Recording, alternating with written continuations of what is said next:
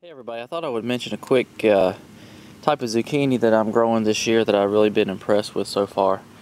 I didn't know how it was going to do, so anyway, you got to try some of these things sometimes, but I'll definitely be growing these again. They're called gray zucchini. This is the seed packet, and very, very good zucchini. They've got days to harvest, 45 days.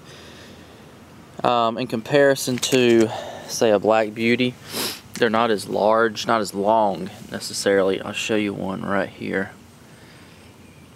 This is about the size that I've been picking them.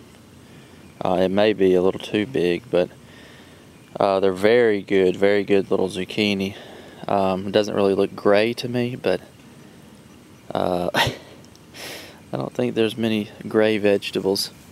Just a name. But here's a plant, one of the plants. Again, grew these from seed. It's a pretty plant.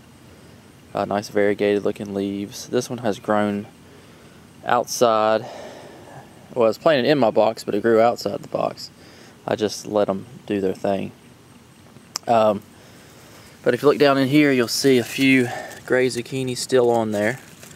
There's two right there. This one could probably be picked. I may leave it on there just one more day, just in comparison to this one. I think it could go at least one more day.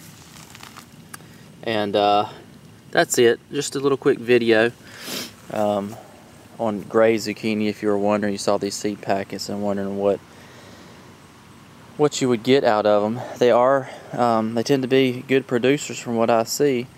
So if you have some room to grow a plant about this size here, go for it. Gray zucchini. They're really good. Alright, thanks for watching.